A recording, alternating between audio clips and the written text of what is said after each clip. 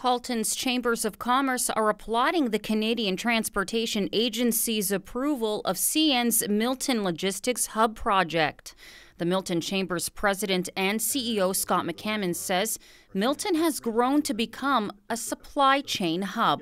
We look at it from a variety of perspectives. It will create jobs directly with CN, but it's also the secondary and tertiary jobs. So again, the other companies that will locate to Milton because the intermodal is here. According to McCammon, this intermodal will deal with density and even environmental issues on our roads and highways. He says one train will take about 2,500 trucks off the roads. We all know that the highways are really congested, and that's only going to get worse with the population increase. In the determination, the CTA said that if the GTHA, the Greater Toronto Hamilton area, was a province, it would be the second largest province in Canada, and the most densely populated. And again, that's going to just increase. So, we've seen the province announce new highways that need to be built to take congestion off the road or to move it so there's less congestion. But the intermodal itself will help to take those trucks off the road, which will also ease the burden on the highways and also ease the burden on the environment. Meanwhile, Halton Region has announced it will be reviewing their legal options to continue the fight against this project. Milton Councillor Samira Ali says the region understands the importance of intermodal hubs, but they cannot support its current location. Honestly, I've had talks with a lot of municipal leaders all over Ontario, and there are actual municipalities that want it. Why? Because they have areas designated and zoned already for such kind of a project.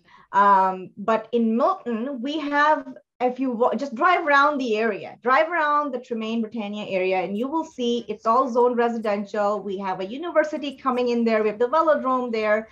It was planned to be a peaceful residential educational area. The Milton Hub process has been underway since 2015. Milton MP Adam Van Koeverden inherited this issue when he was first elected back in 2019. He says he wants to assure residents that the fight isn't over.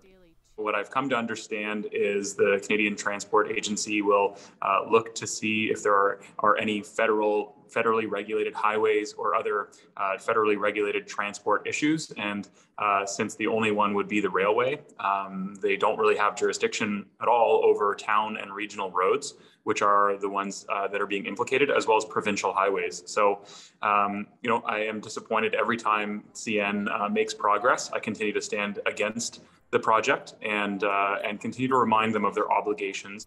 And speaking of CN's obligations, in a statement sent to Halton News, CN says staff is reviewing the CTA's decision that, quote, follows the extensive environmental review process, which was completed on January 21st, when the Federal Minister of Environment issued a decision statement with 325 conditions designed to protect the community and the environment. CN is committed to continued engagement with Indigenous groups, communities, and interested parties as we move forward with the project, including with the establishment of a community consultation committee, end quote. CN goes on to say it will be providing details on the next steps soon. For Halton News in Milton, I'm Melissa Candelaria.